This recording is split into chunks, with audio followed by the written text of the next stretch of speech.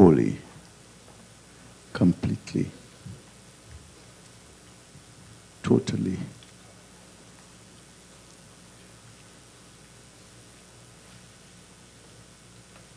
We live in a time when the world says, if it feels good, you do it. We must know that we are not part of this world. Jesus said it very clearly in John 17. He says, you are in the world, but you are not of the world. That is if you are born of the kingdom of God.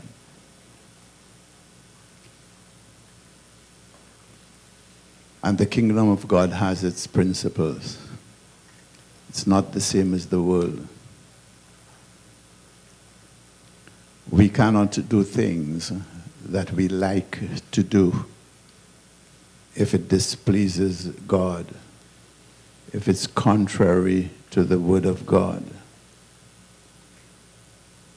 We cannot set about to please ourselves. Ours is to please God. And if we please God, we will be pleased by the blessings of God. I'm not the preacher this morning, but I don't know why I'm saying all these things.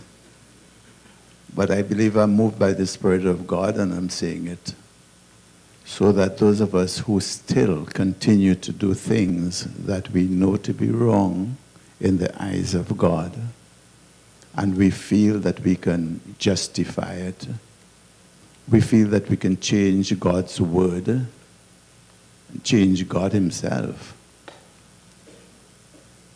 to make God like us, well, we have it wrong.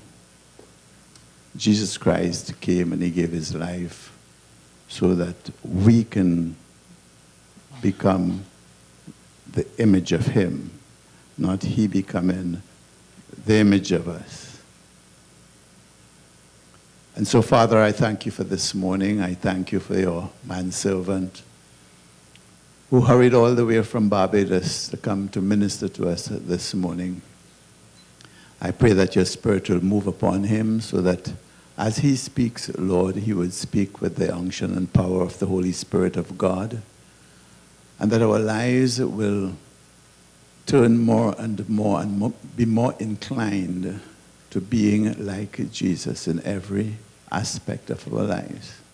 I ask that such an anointing be upon him in Jesus' wonderful name. Amen. How many of you are here for the very first time with us this morning? Any visitors with us this morning? I know we are few in number because of the vacation. Wave your hand, I can't see. Okay, we have 1 or 2 or 3 or 4. Good. 5. So why don't you just stand so that we can see your faces and extend a hand of welcome to you. We love to have our visitors with us, so come. There we go. There we go. In the balcony, under the balcony. God bless you richly. We're glad to have you with us, and saints of God, you are always welcome to be here with us. But this morning, as I indicated, we have our Brother Cleveland. Those of you who have joined us within recent times, Brother Cleveland is a member of the Board of Directors. He's also a member of this congregation from way back in South Key. He has a prophetic anointing on him. And within recent times, after all the years he sat there in the pews, he would not tell me that, he can preach the word of God. He would just prophesy down there. But within recent times, he's up here now to preach the word of God. So he came in from Barbados, and let's put our hands together and welcome him.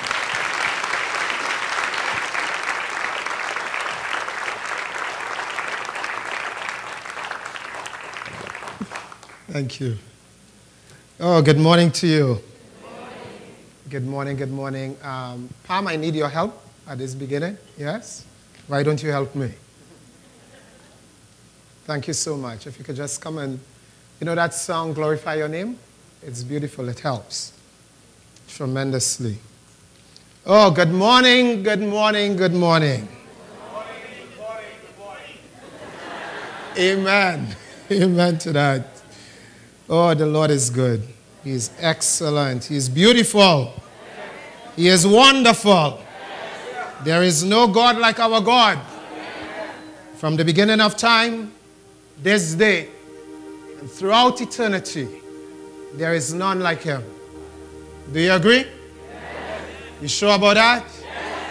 The beauty of the Lord that we serve, it's not Muhammad. It's not Buddha.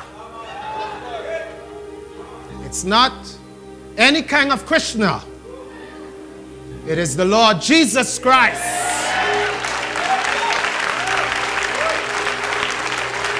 We are not talking about a Lord based on hearsay. We are not talking about a Lord based on views and opinions. We are talking about a Lord that lives, who knows you, who has your address, who loves you, who is real. He is not made by the hands of man. He is not made by anything. No stick, no concrete. No bush, no mortar, no water. He is I am, that I am, that I am, that I am. He is the Almighty God. He is the great one, the Holy One of Israel. He is the blessed one, the one we call our Lord, our Savior. We shall worship him. When we rise in the morning, we shall worship him. We shall testify of the love of the Lord. And we will never, ever stop doing that. Because he is our God. Oh, how good it is to love the Lord and to worship him. Oh God, I ask you this morning, just as the prayer has been lifted, give me that which is necessary so that your name be glorified. I ask that you kill everything that is inside of me that is not of you. Give life to your word. That the preciousness of your love and who you are be revealed to your servant. For this is your heartbeat. That we might know you. That we might know you. Oh Lord, just glorify your name. Love your people. We know that you love us, but we ask this hour and this time for love, the peace that is sufficient, even for one moment, even for 1 second. Just make the difference, just for your name's sake. Not because of anything we have done or can do or will do, but for your name's sake. Oh Lord, energize your word. Magnify your word. Make it precious. Make it holy. Not just in words, but let it be real. Let it be real to us in every wonderful way. This is our prayer. In Jesus' name. Amen and amen and amen. Oh, it's good to be here. It's good to be here. It's wonderful to be here. I don't know how it's going to flow because, you know, prophetically how it works. Like I was looking around, I was expecting somebody to be here singing, and my eyes was just through the audience. And then I saw her there, right? So the young lady there in the second. Now, in the prophetic, what happened is that I will ask your name 10,000 times. Yes? And I don't even know your name right now. So work with me. The young lady there. Right? Could you stand? Yes? For instance, before coming here, the Lord put you before me. I have last night, this morning, don't understand why. He didn't say anything to me, but I looked around for you. And then the way the word of the Spirit of the Lord moves is that he wants you to know he knows you. And he wants you, why don't you come a second? Yes? Some years ago when I joined the church, I sat somewhere there and there was a guy who was called a prophet. And he spoke the word and never knew anything called prophetic and the ministry and so forth. And this man ministered and said, God said, and God said, and God said. And this day we are here. What's your name again? Candace Alicia. Father, I just want to thank you so much for your daughter. I thank you that you have singled her out for this moment and this time. Speak your word. The word of God comes to you saying, daughter, it is not only for knowing and to understand and to spend time, but it's a process of taking you step by step. And day by day, I stand at your side. I lay at your side. I hear your voice. All I desire of you is an obedience and a walk. God says that to just remind you, it is sufficient without exercising too much and working too much. It is to remind you this day that you are precious in my sight, that I love you. I still love you. And I will continue to love you as you love me in return, says the Spirit of the Lord to you. Hold on to what you have been taught in the past. Do not pursue what is new, but what was, let that be the foundation and the pillar that shall keep you, says the Lord. Do not go astray as many are searching and searching, for what is necessary has been taught. Sufficiency of my word and my love for you, says God this day. And I remind you, did I not speak to you in the past? Have I not kept my word? Am I not a keeper of my word? Will I not keep it this day and the days to come, as long as you continue to work with me, says the Spirit of God. Hold on to what you have been taught. Do not pursue new avenues, new things that they are showing you that are not of me, but remain steadfast, fasten to who I am, for I have taught you and I will continue to do that. Go and be of good cheer, says the Spirit of God unto you, and unto your household it shall be well, says God. Let there be songs of music, let there be laughter. There are those who have spoken to you concerning their lives already. Join with me with my plans for them. Join with me. This is my word, for they first belong to me, says God. You are but my steward. So today, I reignite the word of the Lord unto you, and unto your household shall be precious, more precious than it has ever been, sufficient to bring joy once more to your heart. In Jesus' wonderful name. God bless you. God bless you. Oh.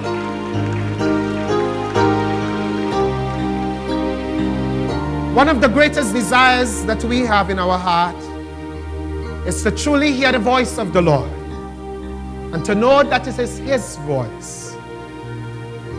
Many of you inside of the sanctuary truly want to know what the Lord has to say for you and to you. Many of you, if I ask who would like me to minister to you prophetically, perhaps 90% or more of the congregation will stand up.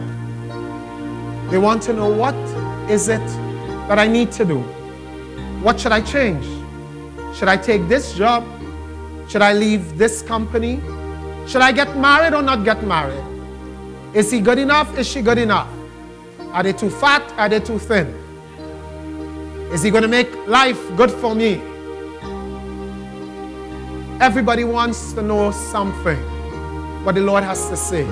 I, as a one used by the Lord, even as a voice, at times I want to hear, in as much as I hear the word of the Lord, there is something that happens inside of you when you hear the audible voice of the Lord, to know that it's God talking to you.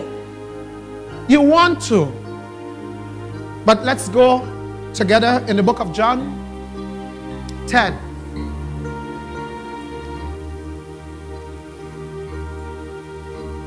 The book of John 10. And Pastor, good morning to you. Thank you so much for inviting me. Thank you so much. Oh, I'm outside, and as much as I'm doing out there, there is nothing like home. Nothing like home. There are days when it has been hard.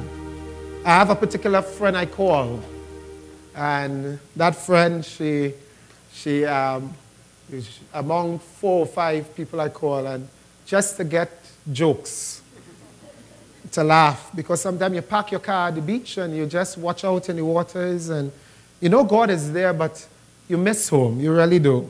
And like I was saying to Pastor this morning, I said, you are really funny. He said, am I? I just tell you the truth, you know. But I really appreciate the friendship of those of you who continue to keep in touch with us, because we do need that. I do need it.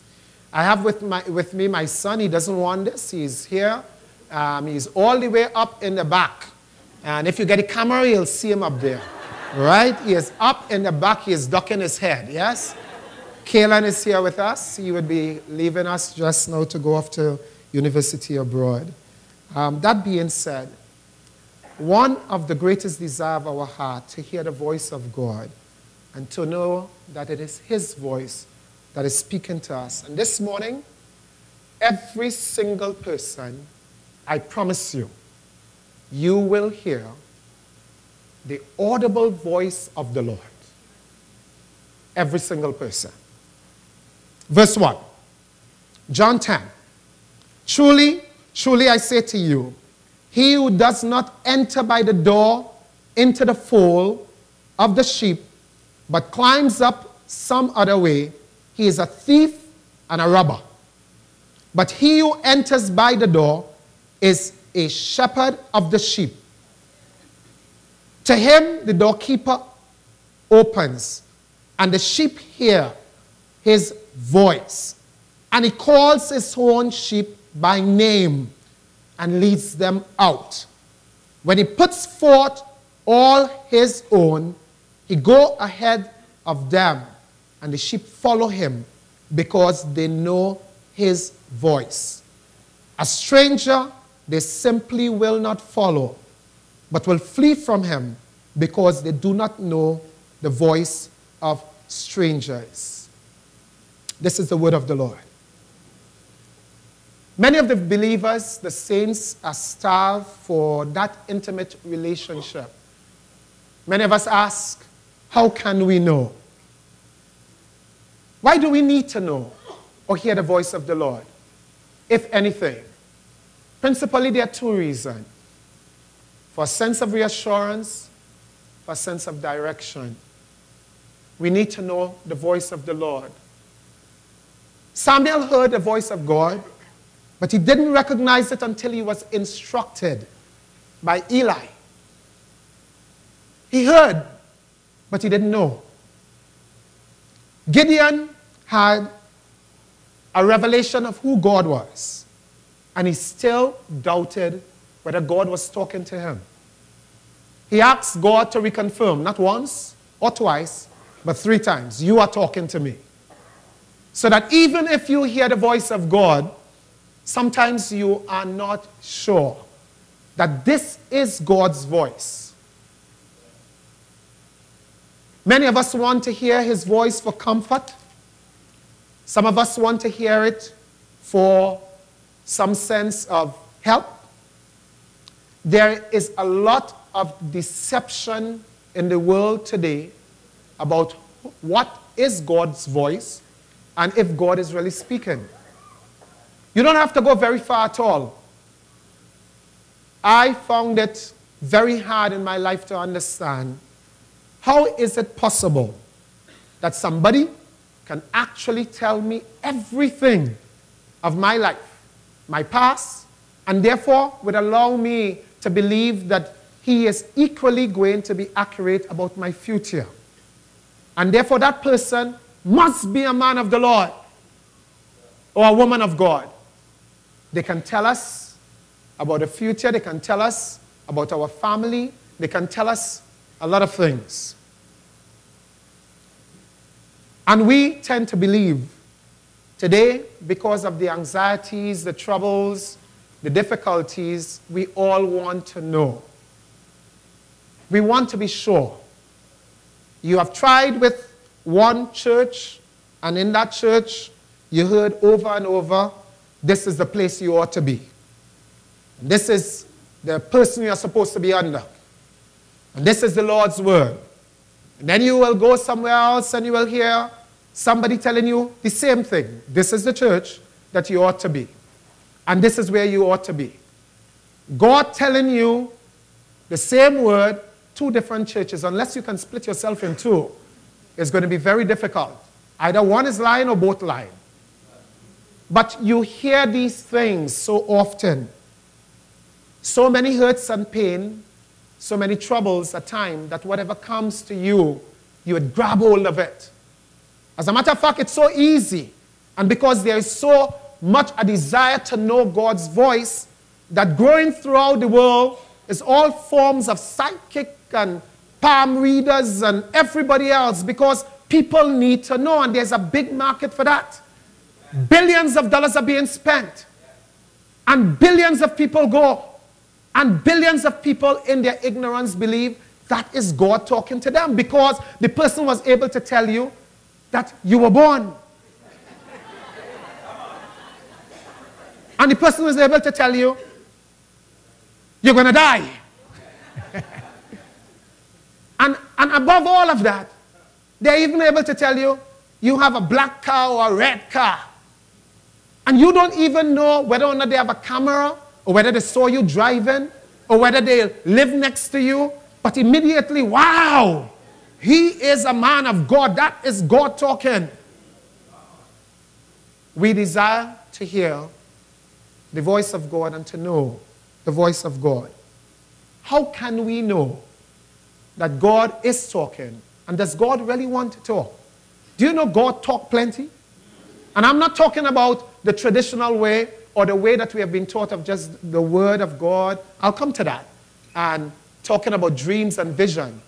God wants to talk to you audibly, one-on-one, every single day. Wow. Is that possible? Is that only left only for prophets and prophetess? He said, my sheep will know my voice. A stranger's voice they will not follow. So God wants you and me to hear his voice, not once every 6 months, once every year, but every single day. And he wants you to hear it from him one-on-one. He does not. It is not his desire, first and foremost, that you hear it from me as a prophet of God. He wants you to have that relationship with him one-on-one, so that he can tell you and talk to you, so that when I or anyone else come, it can be a confirmation that this is so. So God wants to talk to you. Moses, he said to Moses, tell the people, come.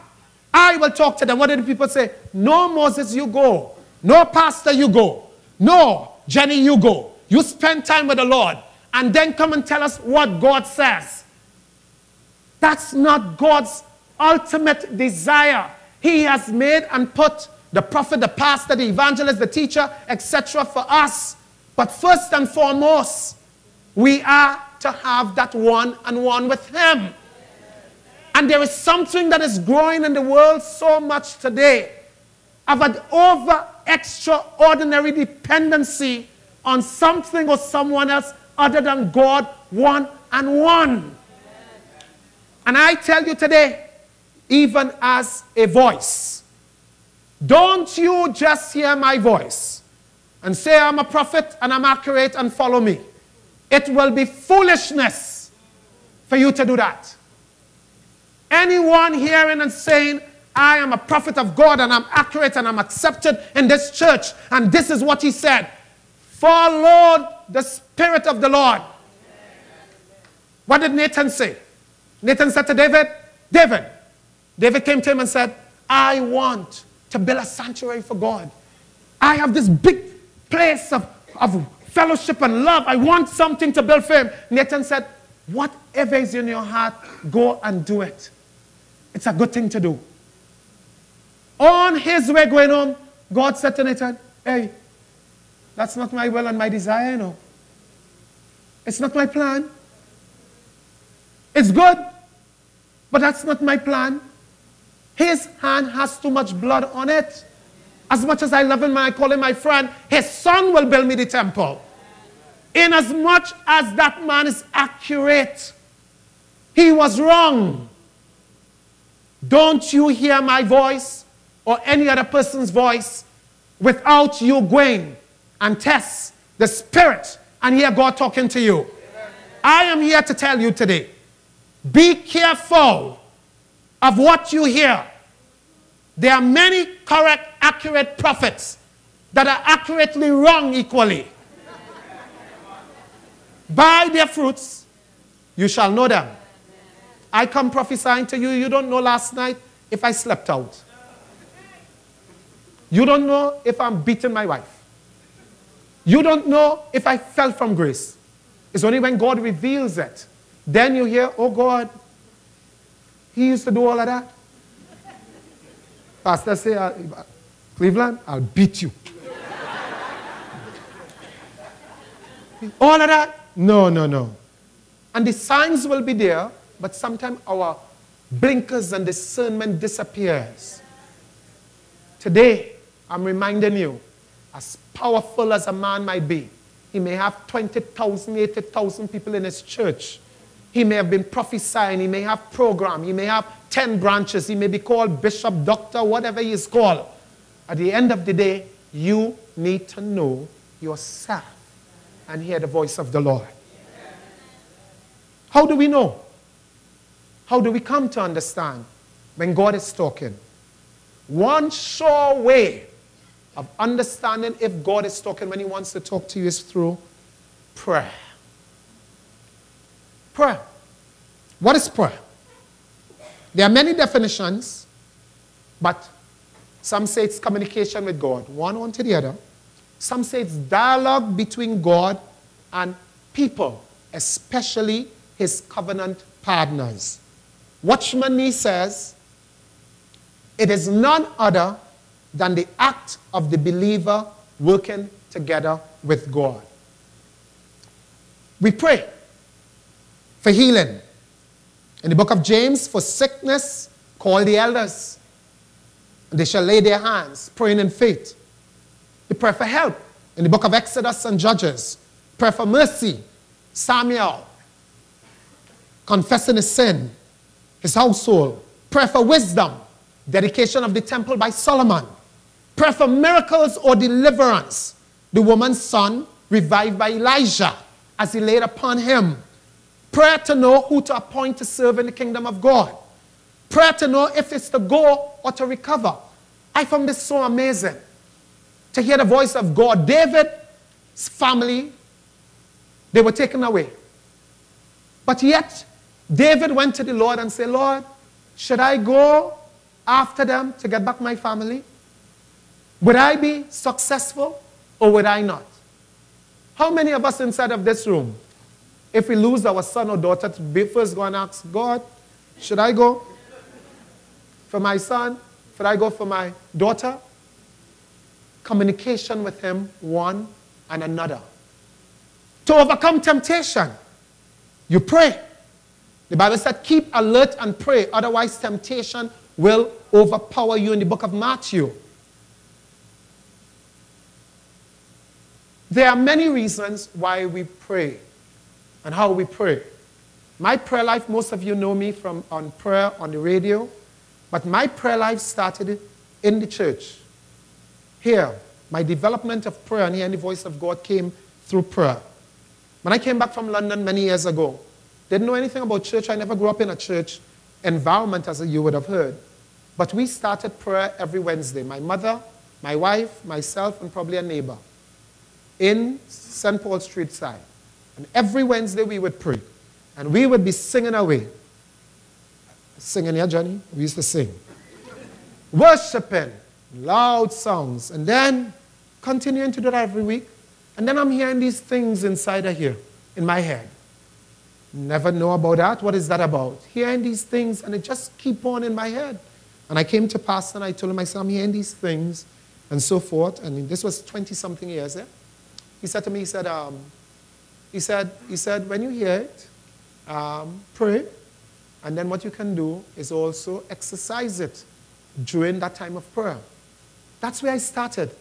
Hearing in the prayer session with the family in the midst of St. Paul Street with all the drugs and all what was going on inside of there, in the midst of everything in darkness, some people would say. But God started to talk, and he started to talk. And more I would go into prayer and love prayer and love prayer, love prayer. But the more you pray, is the more you and God doing something, whether it's in private, there in your bathroom, your shower. And listen, there is no correct posture for prayer. You can pray on your knees, you can pray bowing down, you can pray standing up, you can pray with your eyes open, you can pray with your eyes closed. Don't let nobody tell you you must pray by this way and you pray by that way. Listen, when you are in trouble,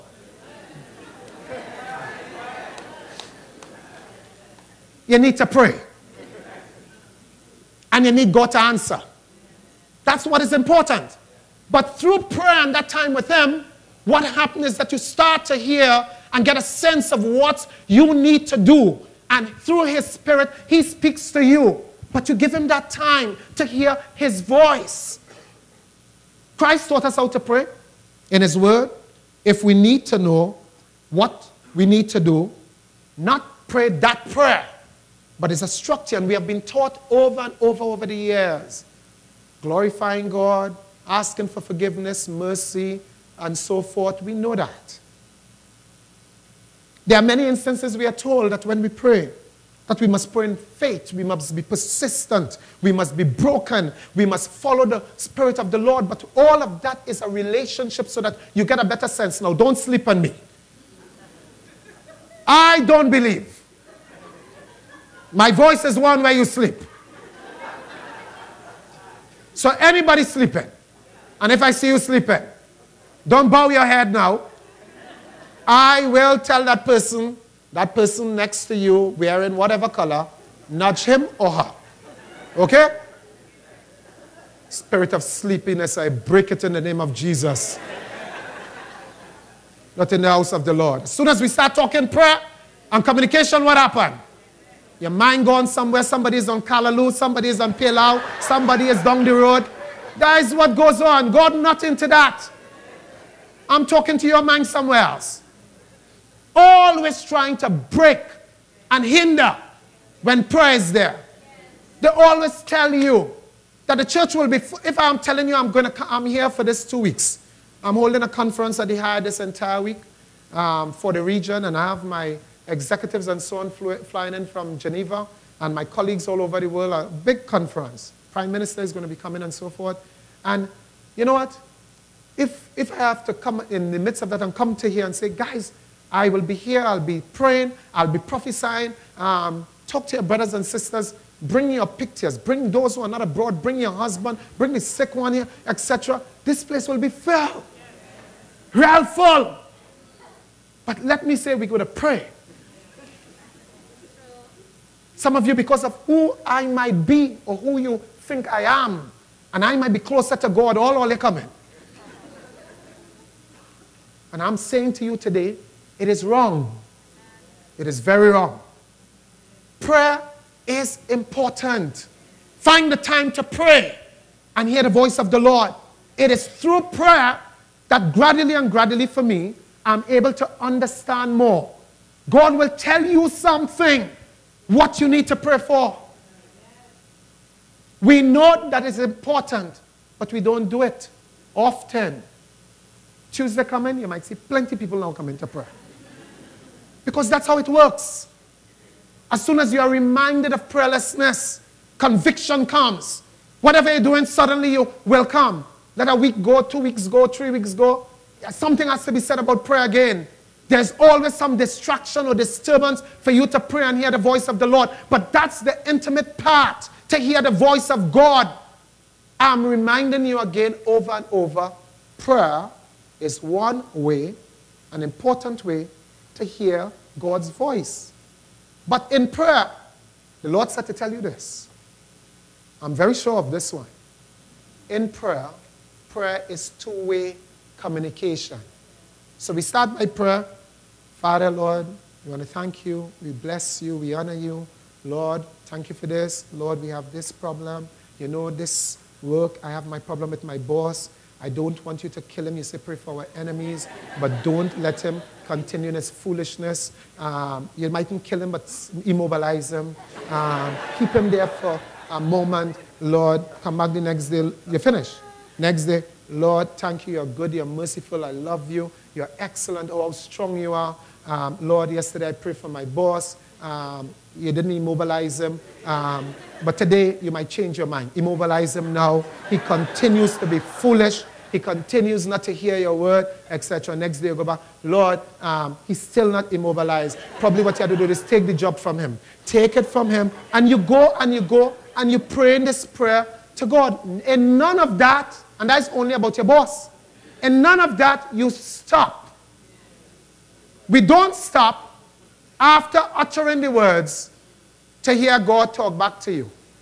How many of us, be honest, after we pray and say all that we think God wants us to say, stop. We heard what prayers? Communication with God. It's a dialogue. Watchman Nee tell us, it is a dialogue. It is God and his people having a conversation. How many of us, after uttering the words, stop to hear now what God has to say in return? After you say all of that, allow the Spirit of the Lord to now say, stop praying about killing the man. In your heart you want him dead, but you're only saying these words to me. I want you to pray about the world. I want you to pray about Israel. How many of us stop? Or even before praying, ask God what to pray for. Christ said, I do nothing other than what my Father wants. You could sit down and pray as much as you want. If it is not God's will, you're wasting your time.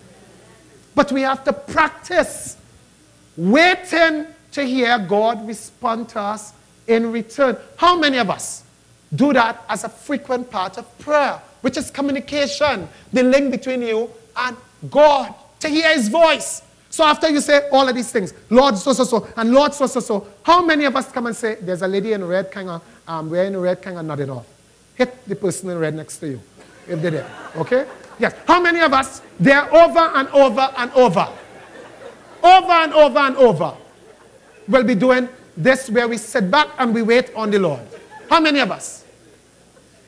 Sit down and make it to hear either before or after we utter our words that he is speaking to us.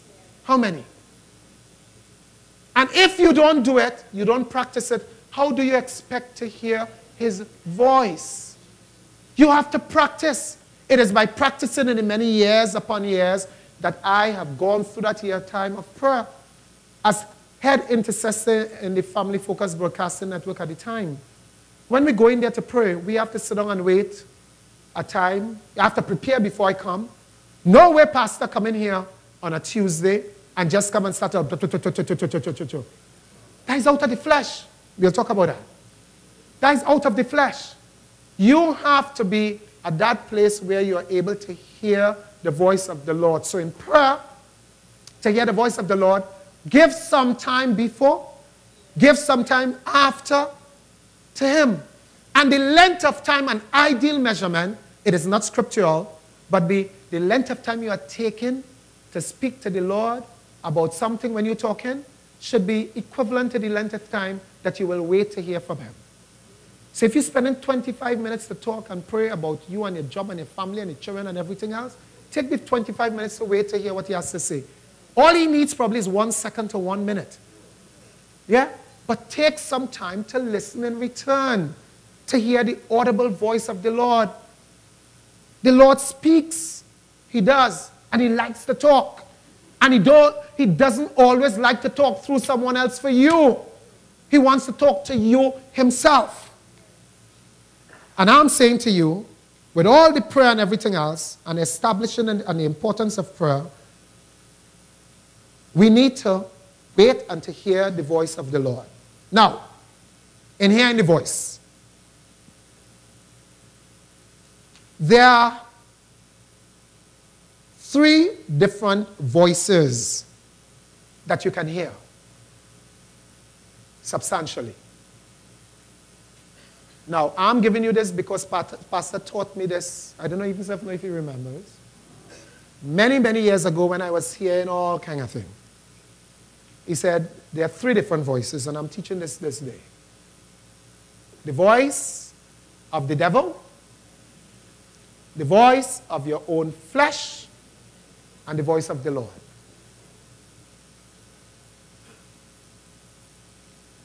When we talk about the voice, let's hear, first of all, the voice of the devil.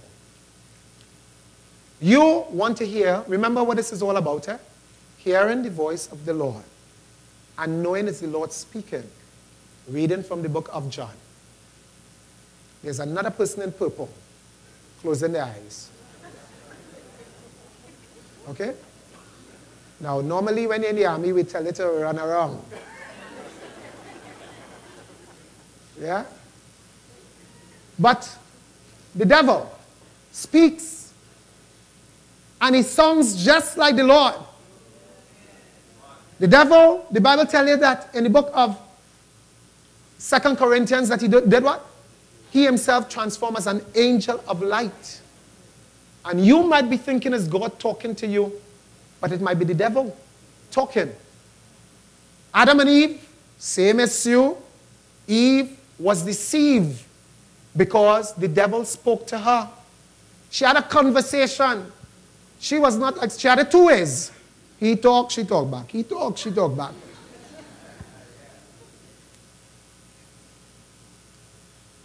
Satan talks. And when he talks, he sounds everything like if it's the Lord talking to you. But what he always does when he talks to you, he never leads you, one, to the Lord.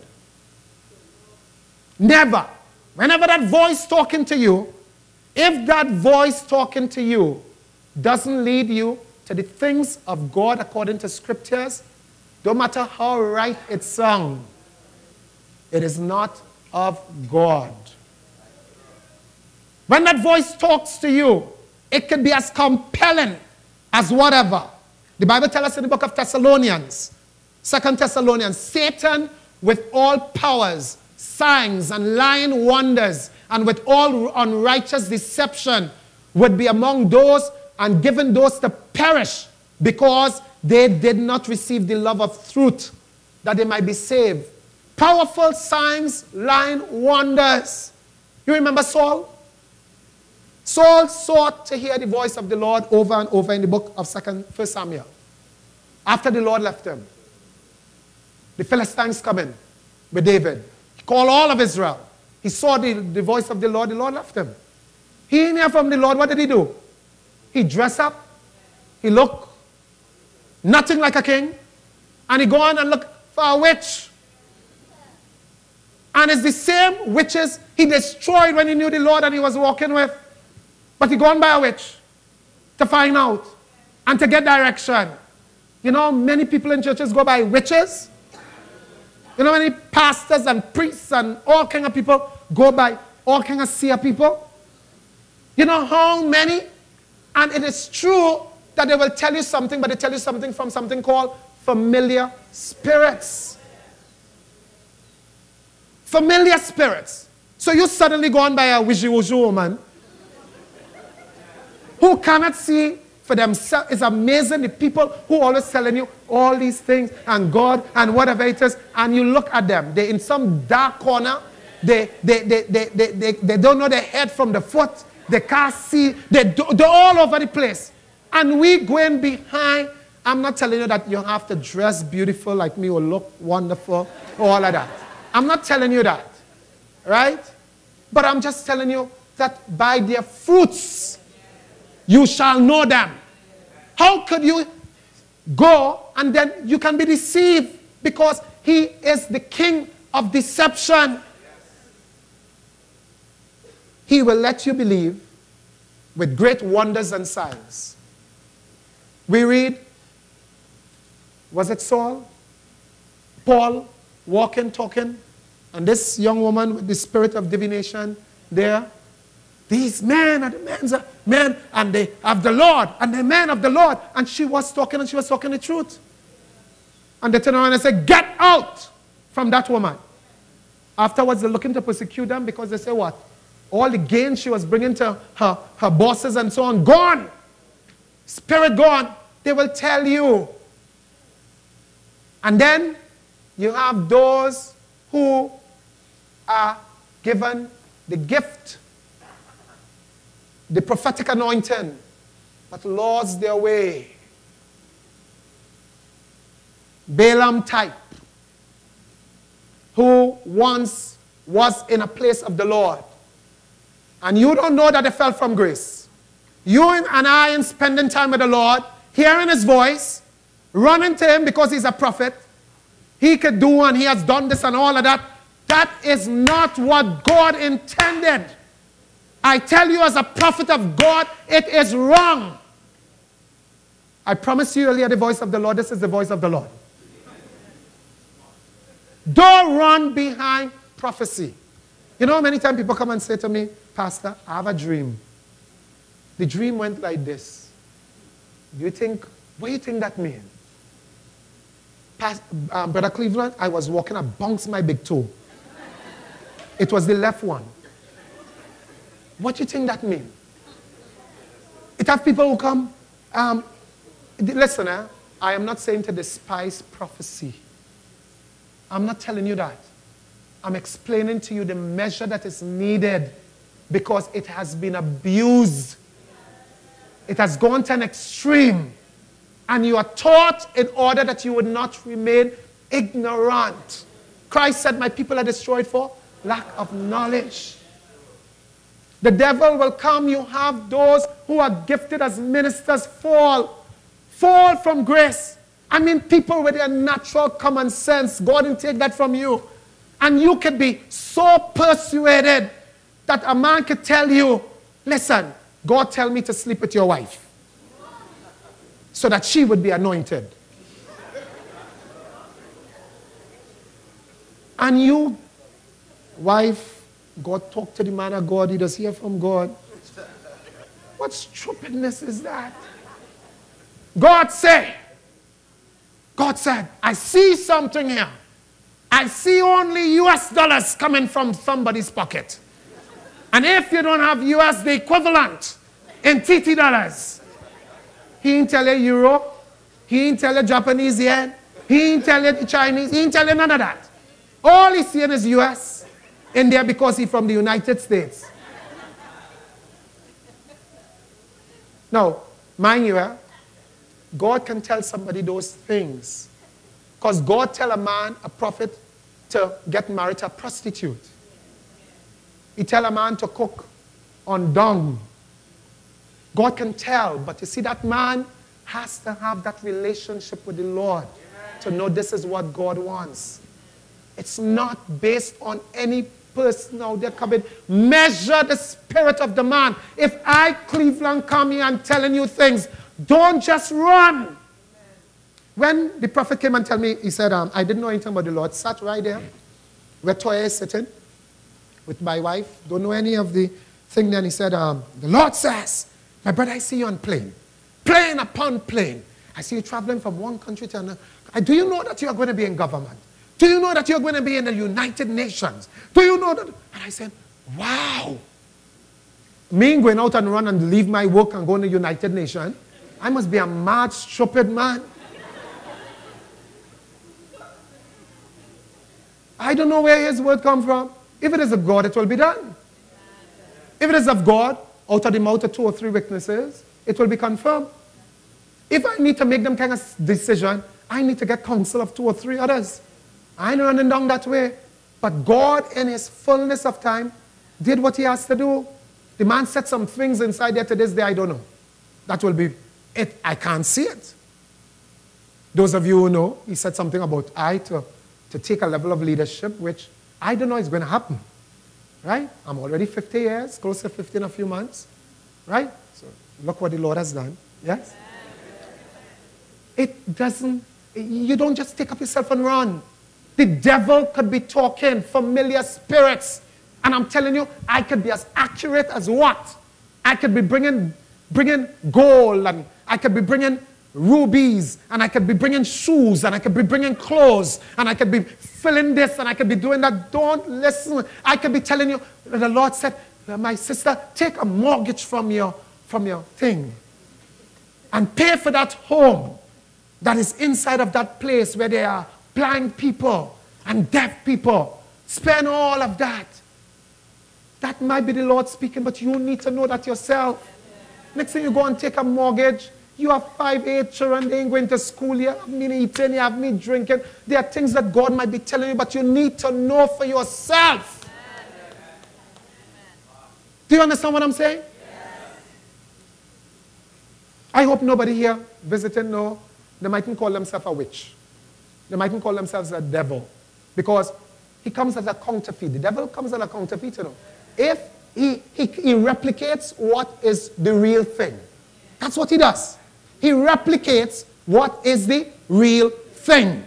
So therefore, listen to this. If I come now and I take out from my pocket, and because you believe I'm a man of God, and I give you, and I said, what's your name again, sir? Richard. I said, Richard, you might need it, but according to the anointing of the Lord, here is a $1,000 Trinidad bill. Right? There are some people might say, Richard might say to me, a $1,000 Trinidad bill? You think I'm a fool or what? $1,000 Trinidad and a $1,000 bill. Right?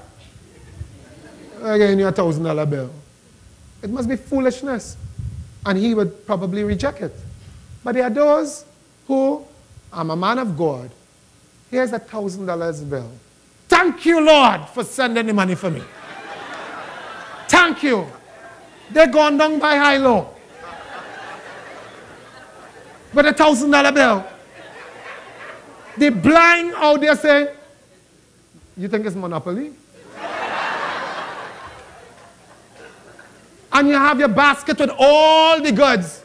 The man of God give me $1,000. How dare you speak to the man of God? A curse will come upon you.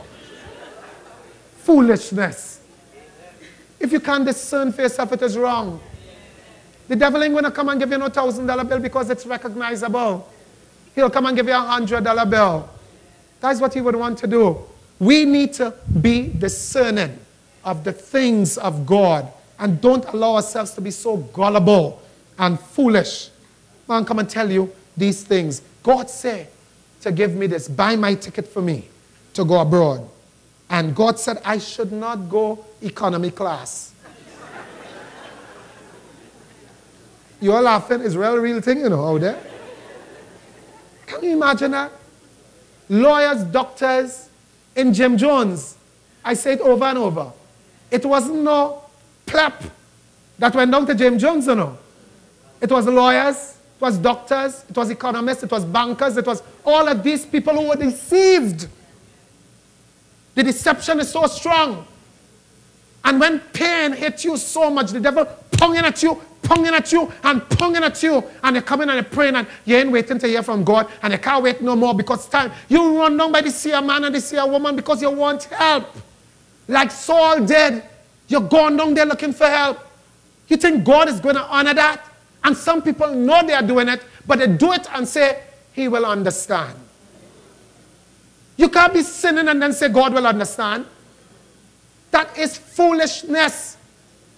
And if you have done those things, repent. If you have done those things, repent. You understand what I'm saying? Do not allow yourself to be betrayed by the devil. Look at time. The second voice that you will be hearing and can hear is the voice of yourself. Flesh. Based on our own philosophies and tradition, based on our mindsets, based on our culture and our history, based on our imaginations and our experiences, we can hear things and think it is God, but it is the flesh of the man. We read in the Bible, in the book of Luke 16 and 18, where even the prophets say he wished to die. Jonah and all. In the book of Jonah 4:8, for himself. He said, I wish, prophesied and wished for himself to die. God was talking to him. Your self-pity can cause you to say some things and do some things. You know, in the natural, as a doctor, as a surgeon, they will not allow you as a surgeon to perform surgery on your own family member. They will not. It is illegal. Why? Because you can be so emotionally tied up in the person on that bed that your professional training and experience can be compromised. So that's why you give it to somebody else who is just doing a job. You see the body on top there, he has to do the surgery, he does what he has to do and he does it there and get it done. But if it is you, you might be doing that all at the time. And if it is your stepmother, take it out.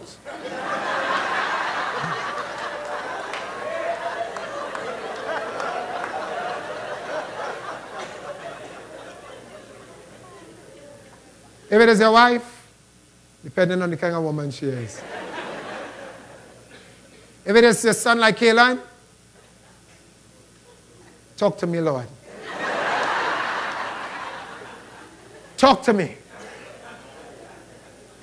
But you are not allowed to perform surgery. Why? Because you can compromise.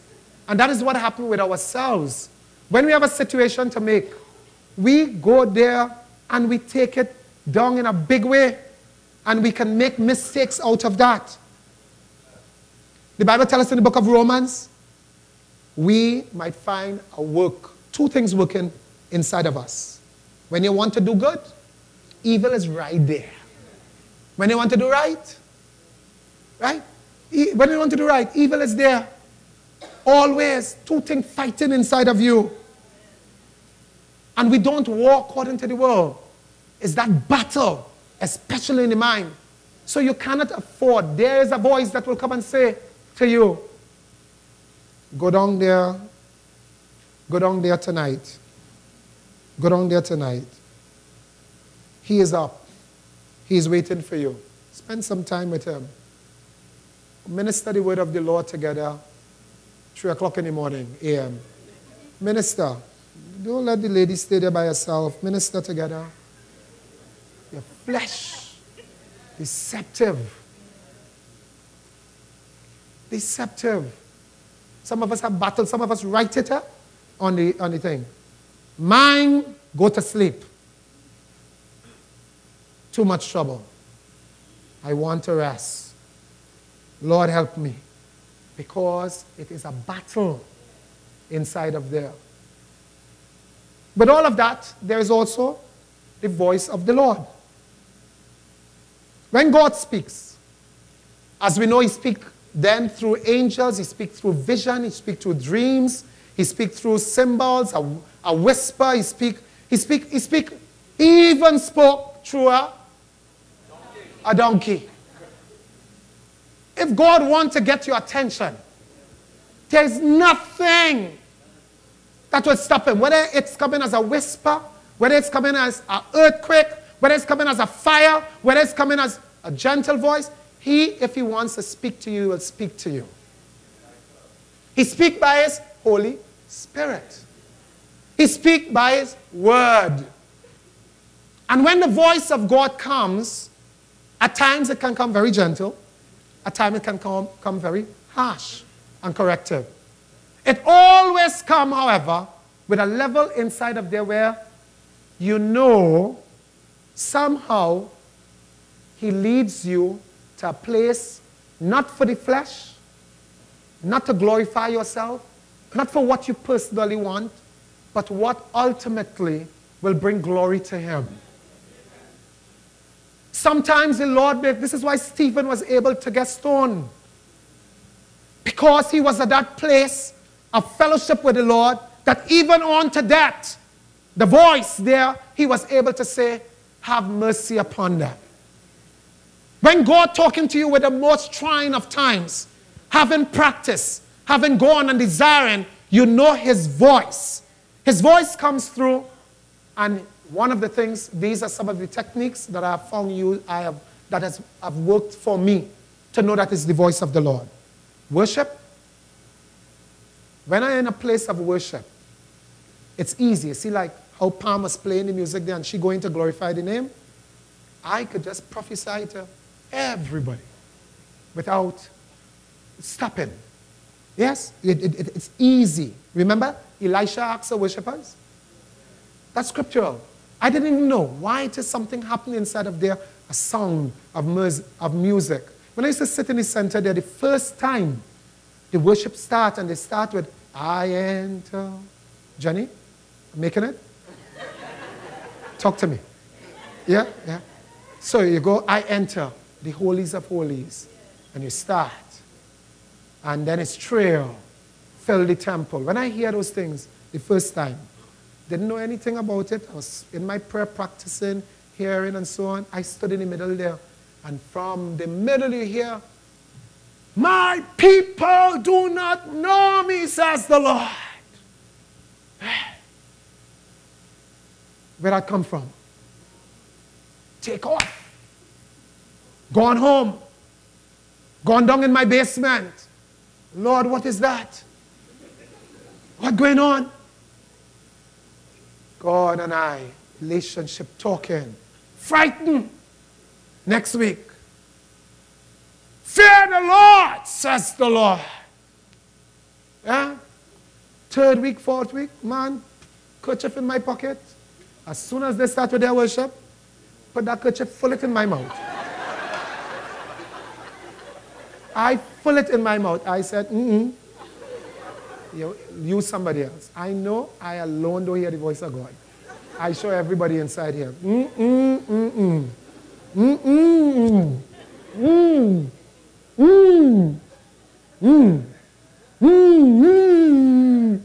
Oh, says the Lord. Take off, God home. God, you listen, I'm telling you things. And I say, God, why are you doing this to me? And it's always some correction. It is always some direction. Please, Lord, I really don't want it. I don't want it. I don't want it.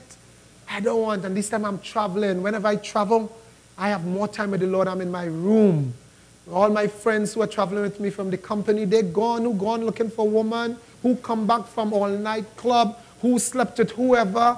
And boy, Cleveland, taste different things. You're in different cultures. What's wrong with you? And you there, and God come in and say, well done, my servant. And I am there before God, and we are there, and we are just before Him over and over. And I mean, it just went on. Worship. And the songs of worship, as soon as it comes, something happened. And you know what I realized? Pastor again mentioned to me, he said, Cleveland, what happened is that possibly when you're in that atmosphere, it is like you're tuning in to a station. And that station is clear. So if you're tuning into 98.1, right, Nicole? Around that time?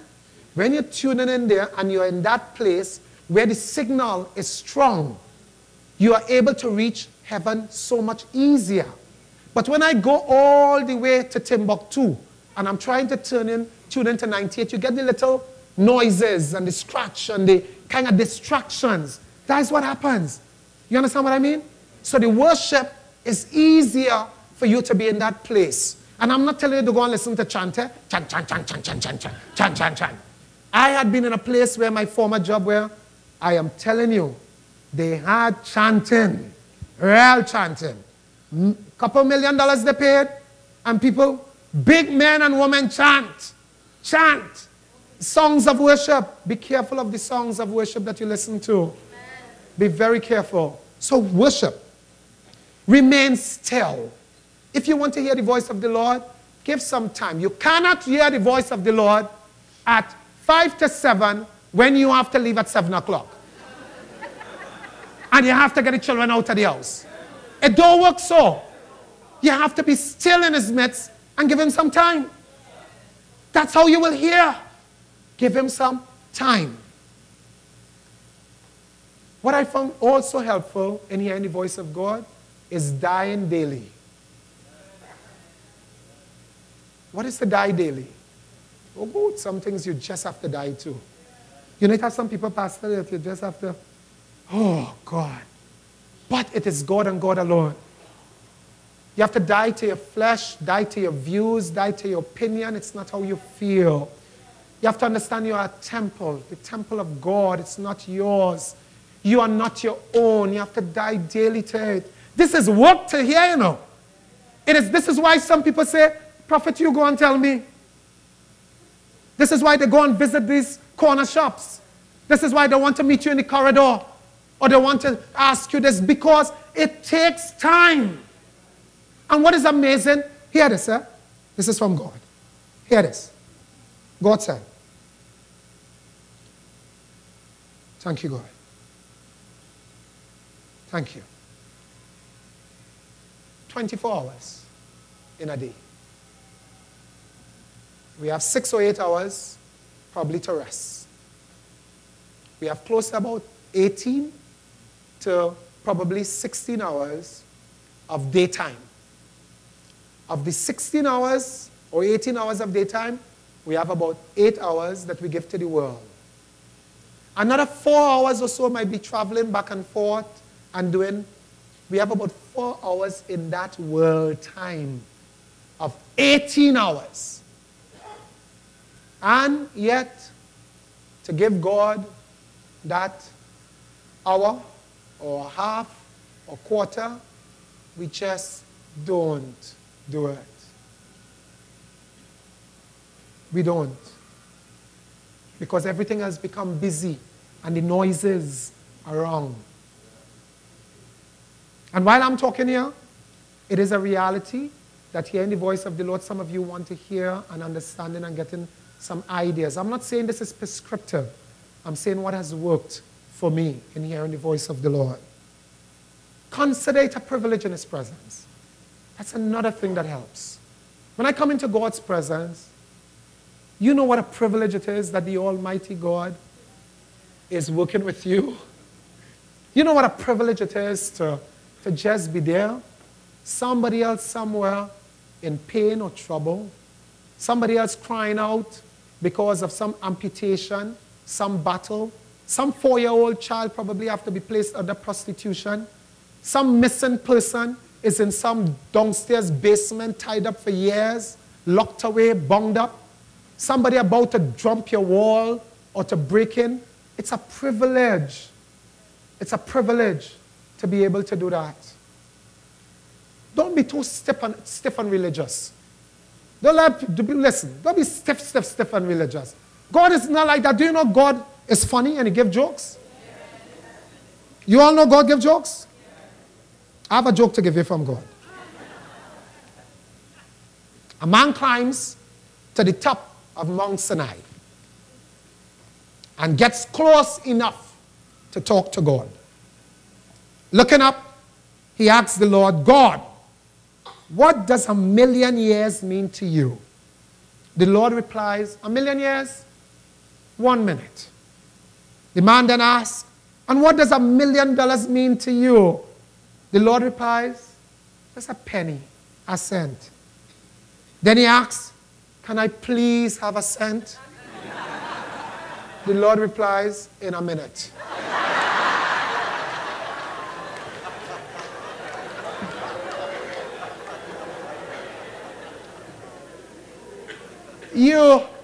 God at times, I prophesied to some people, and I remember God said to tell her, you make me laugh. The person say, really?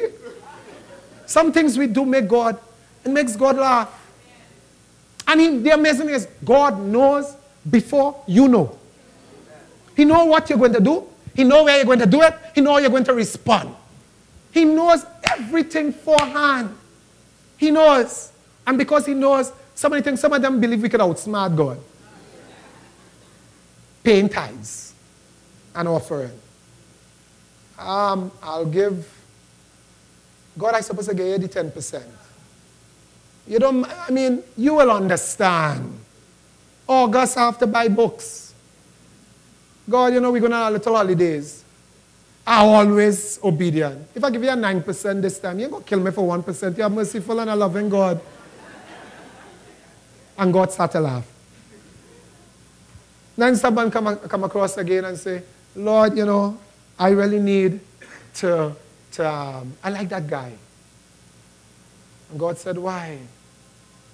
And you know you're hearing his voice, and he said, God, I've been waiting all these years. I've been faithful. And God said, well, why are you like? Because of that? I love him. Look at the man. There is man to put in the house. God said, I don't look at the outside appearance. I don't mind, Lord, even if it's for a day. And God said, daughter. I said, God, oh God, you could change that afterwards. And they tried to, and God laughed at the situation. He ain't going to do it because it's inconsistent with his word. But you, because of flesh, might have heard him saying, well, okay, I understand. You have been faithful. Go ahead. Go ahead. Go and sleep. And, you all can be intimate tonight. I will understand. And come back and ask for forgiveness tomorrow. Peter lies from the depths of hell. But God laughs. He laughs. He even laughs at some people's calamity and their pains and their trouble. When we pray, and sometimes God said, I will not listen to your prayer because you continue to do the same foolishness and you do the foolish things. He said, if you do not even honor your wife, your prayer will be hindered. So today, what am I saying to you? I'm saying that if you be still, and then hear this other part as I get ready to close here. God spoke to many of us before. And sometimes God says, why am I talking to you again? Why am I talking to you again? I talked to you once. I talked to you twice. I talked to you 3 times. And then gradually your hearing kind of subsides. Your spirit, the searing of it. Why? I talked to you once. I talked again. I'm screaming out, don't go, don't go, don't do, don't say, don't become, don't visit, don't put your foot in that house. Move that bread from on top of there. Take that cross from on top of your Bible. Move from there. Don't. And you walk in, hear some noise inside of your house, and you take up the Bible, and you have it in front of there, and you walk in to see who it is. Real foolishness. I remember Pastor talking about the afro, the man with the green afro. You all ever heard that one? Pastor, I remember that very early. Look, you laughing. The green afro, I say people are afro green. Some foolish thing people do. To avoid a spirit from coming inside of your house, you take the bread and you put it probably over a door. And that bread stay there for days, months, years. Stinking its protection. The thing start to get mold. And you believe that protecting you without knowing that there's a need for this thing inside of you. And that relationship to hear the voice of the Lord.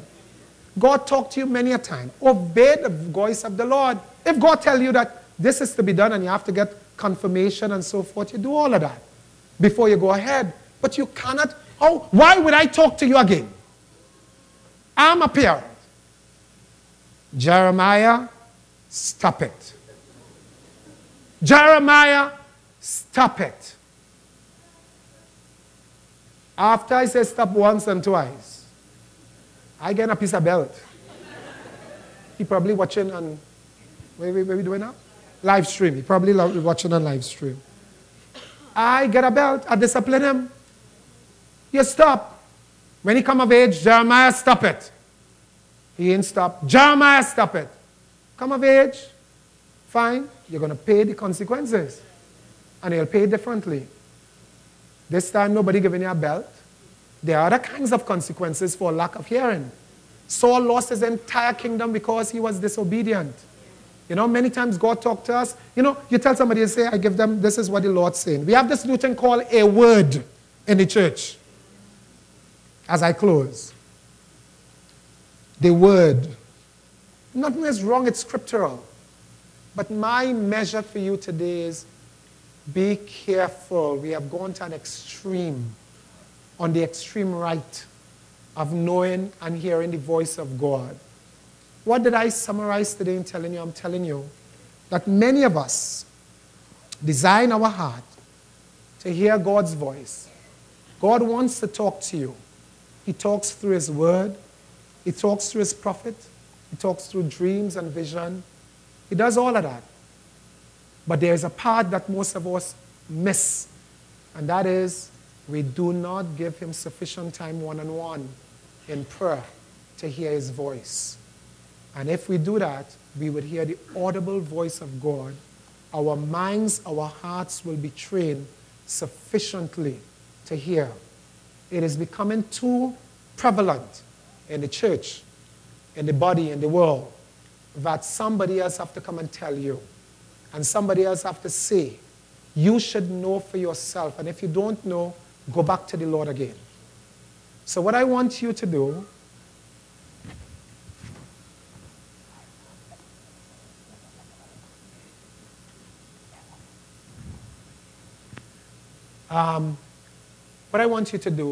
is first to just take a couple minutes, close your eyes, have a conversation with the Lord. And because of time, don't have a very long conversation. You'll do that later. Have a short conversation with the Lord. Now we are doing something spiritually here that is real. Have that conversation with your Father.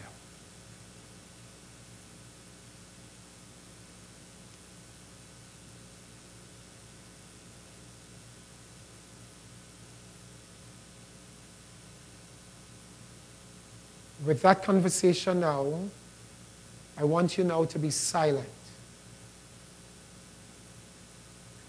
Try to listen to his voice, what he's saying in return. So training you, you have to bring your mind to a level of stillness. Block out that noise.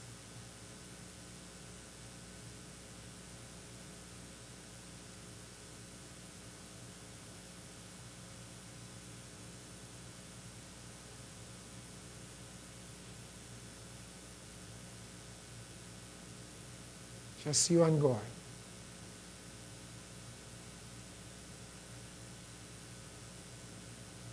Just you and God.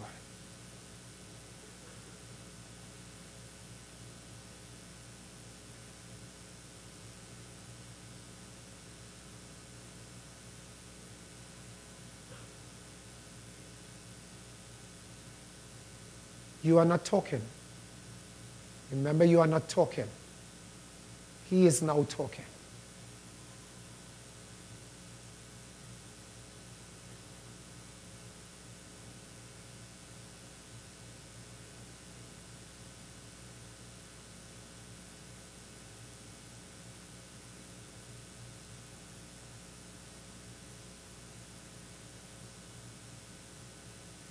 Don't be distracted by what you have to do later. Just focus on him talking and pouring into you.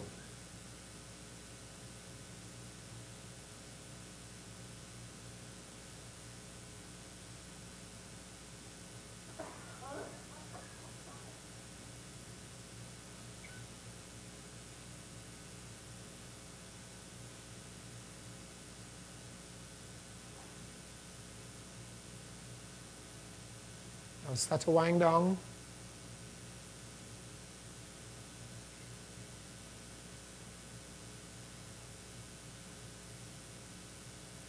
Start to wind down.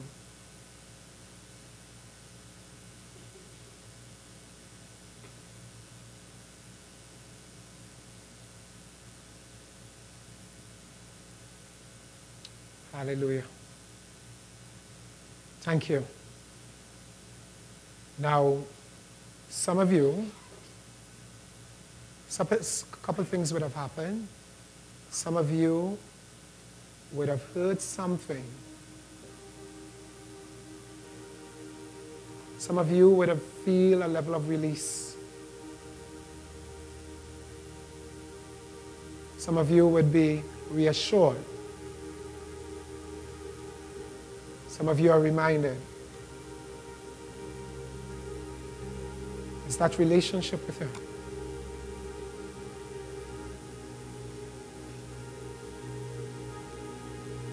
It's that that relationship with Him. Talk less and let Him talk more.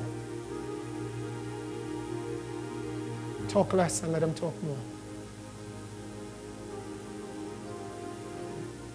There's a young man up there by the door in the cream. Yes, could you stand, please? Yes, you. God just wants you to know, my brother, that time to get in ministry, time to serve fervently. Set your heart to the things of God and make a decision. He's calling you. He's calling you. Spend some more time with Him. Yesterday is gone. Today is a new day. And be with Him, says the Spirit of God unto you.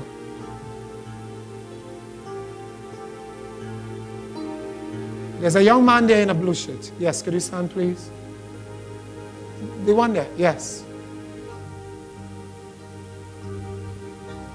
Begin again. Live again. God is a God of a second chance, a third chance.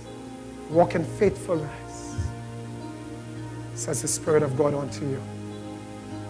Whatever you are doing or have done, get home, love again, and serve the Lord with all your heart. There's a ministry that the devil wants to take and kill, but you're here. Don't forget who you serve. Don't forget. Amen? Amen. Hallelujah. There's a lady with a, Mom, you are the third row from the last. And white and black. Yes, you just standing there at the end. Yes. Hallelujah. God just said to tell you that there's a striving of the home and some young ones. Don't be overly concerned and anxious. So to let you know this day, that He has already taken care of what is yet to come. My sister, stop worrying. You will be too ill. The devil is trying to wear you down, overly worried. And I see you doing, I know you have your own work and your business and so forth. It's a time to start recognizing and celebrating for yourself. You have earned it for yourself. Start celebrating the fact of your work, your labor. Doing too much outside there. I'm concerned about your health. Very, very concerned about your health. Especially your feet. Be careful. Okay? Be careful. Hallelujah. Very quickly. Young man. This young man here.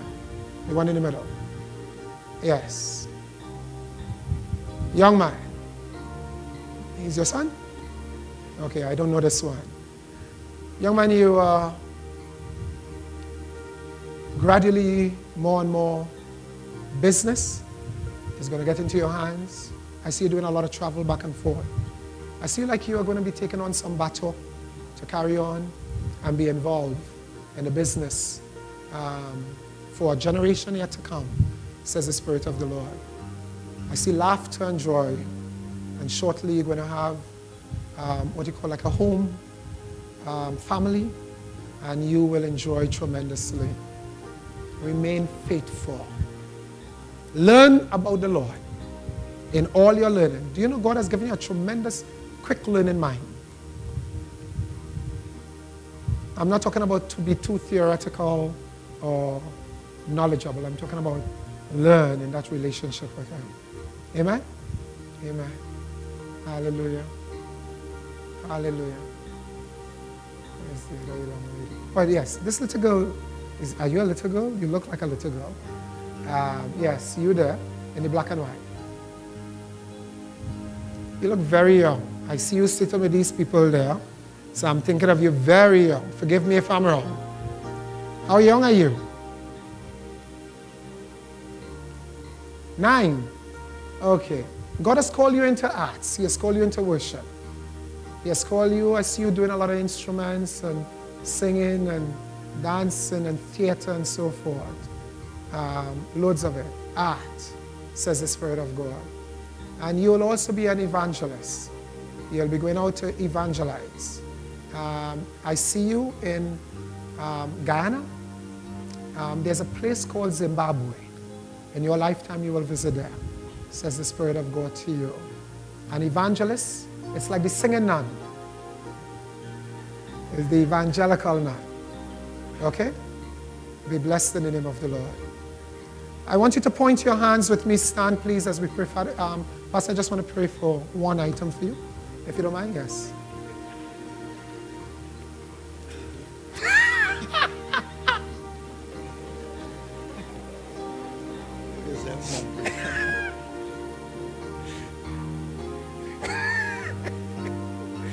I will do that after. Can you point your hands, please? Father, I just want to thank you so much for your son. Thank you for the commitment of his heart. Thank you for all that you have done and continue to do. He has remained steadfast to do your work. He said in his own mouth on many occasions, he is not perfect, but he seeks after perfection to bring glory to you. Today, as a family, as stewards, as members of this sheepfold, we point our hands and we stand in agreement with heaven above. And we speak to this man sufficiency in strength, sufficiency in courage and hope, that you will bear him up to complete his work, that he will not depart from this earth one moment short from what you have predestined for his life. Oh, we decree and we declare in the name of Jesus Christ that everything that is not of God that stand in his path to be broken in Jesus' name. We speak against the works of principalities and powers and rulers and every wicked thing not seen right now in Jesus' name, that it must go because of the blood of the Lamb and the word of the Lord. We speak in Jesus' name. Jesus said, in my name all power, all authority is given. And we join in the name of Jesus Christ. For the goodness and the mercy of God shall follow him. Oh, my brother, the word of the Lord said, peace I give to you. I bring peace to you. You know, it's like, I'm seeing you kind of like stumbling. It's like you make a walk and it's like what they call the balance is not too there. And like there's on your mind, I mean, not just the heaviness and the tiredness and the worry. There's such an attack that you just, in this time, and God wants you to understand that this is the word of the Lord. Wearing out the saint. This is a technique that you have to be mindful of the enemy, to wear you out at this time. And what you would do in a second is taking more like an hour to do, because he is ponging and he is ponging. And he's ponging left, he's ponging right, he's ponging back, he's ponging front. Coming and coming and coming. But today, understand this. The peace of God is laid with you. As we, the servant of God, join in oneness and in agreement with heaven above. And with the throne room of grace, we declare that who we bless is surely blessed. And we speak blessing upon you. We speak blessing upon your life. We speak blessing in your going out. We speak blessing in your coming in. We speak blessing in all that you set your heart to do according to the will of God and for the glory of God. We speak blessing in the night time, in the morning time, in noon time. We declare that in the name of Jesus Christ, that the window of heaven shall be opened and poured onto you to restore you, to revive you, and cause you and let you to know again and again and again that the God that you serve is so sufficient to carry you forward for His glory and for His honor. Jenny, let us just join lastly for you together. Please come. Yes. Oh, we should always pray for leadership. Always pray for leadership. I laugh so much because when I said, the Lord need to talk to you, can I pray for you? He said, what about Jenny too?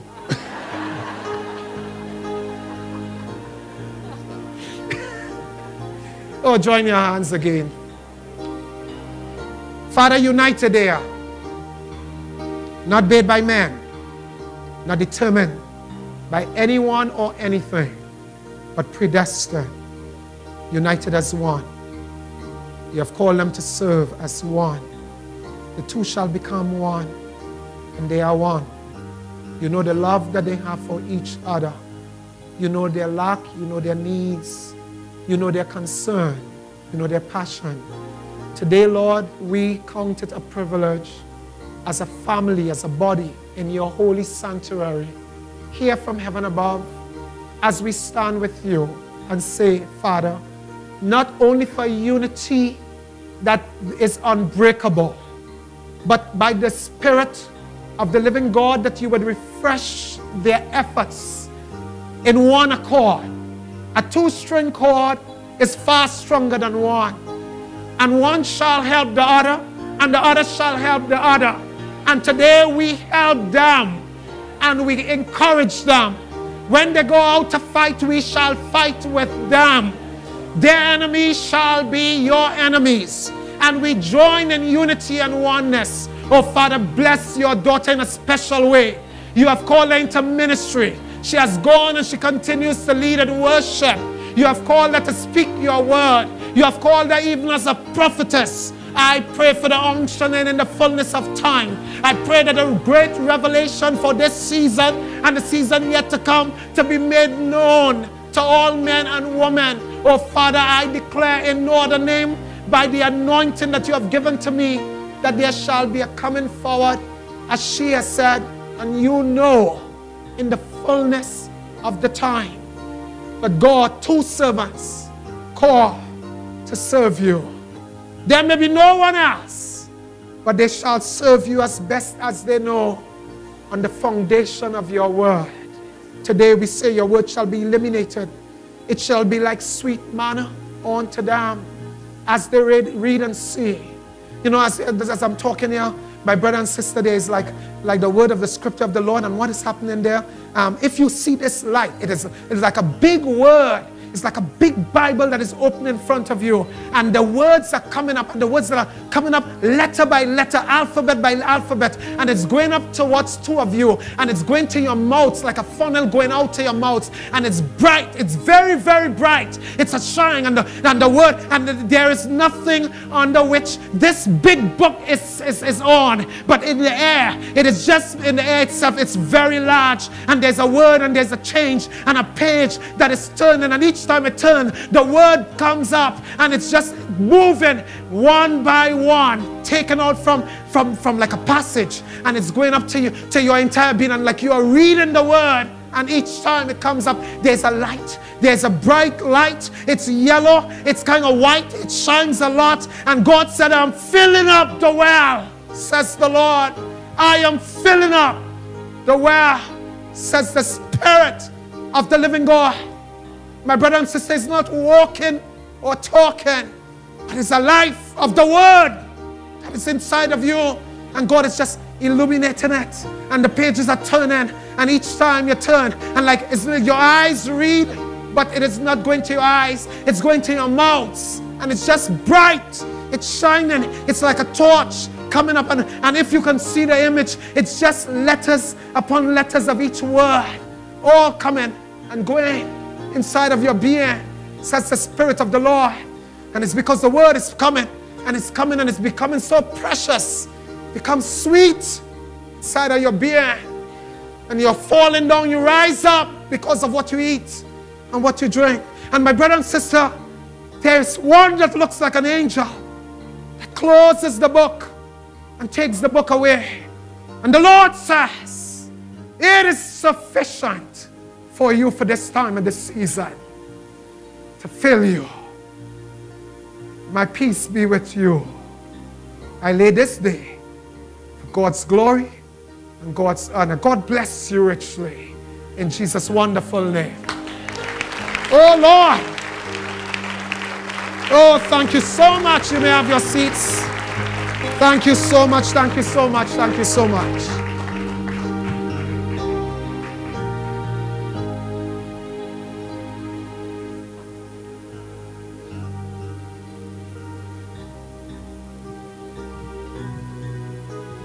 Why don't we stand and close in chorus?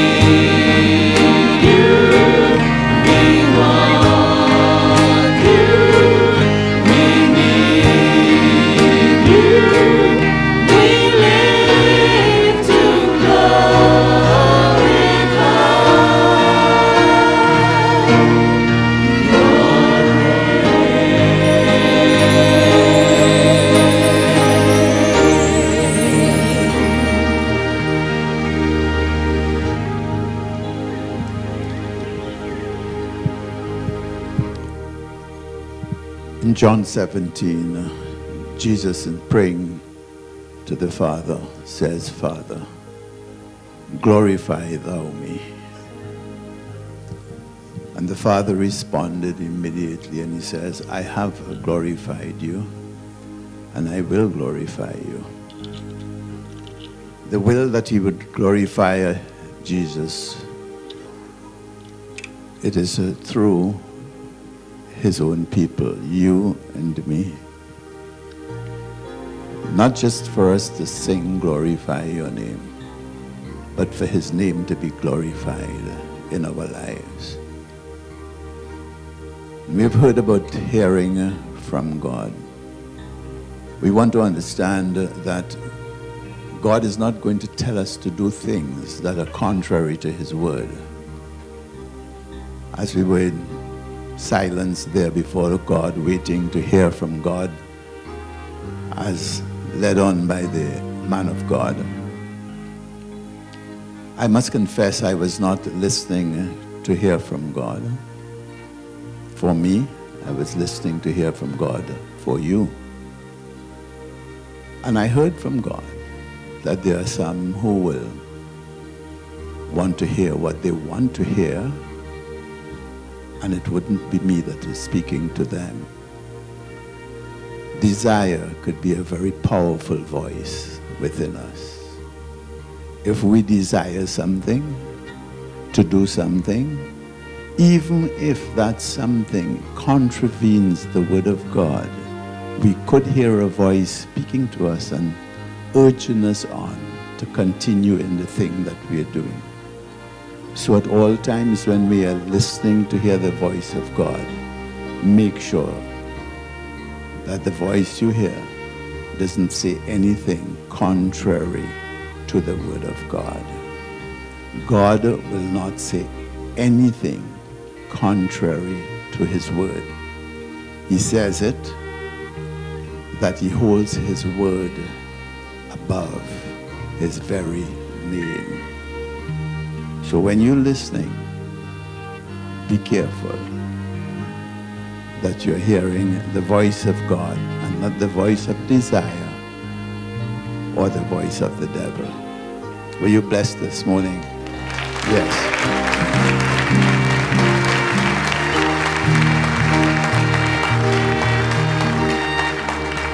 I always try to bring to you a minister that can minister to us, one that I know walks uprightly before the Lord. It is always good for us to have different kinds of ministries, and this is why from time to time you will be hearing someone from outside, apart from the regulars that we hear, and we know that they are raised up by God for this purpose in this place. God bless you richly. You may be seated. And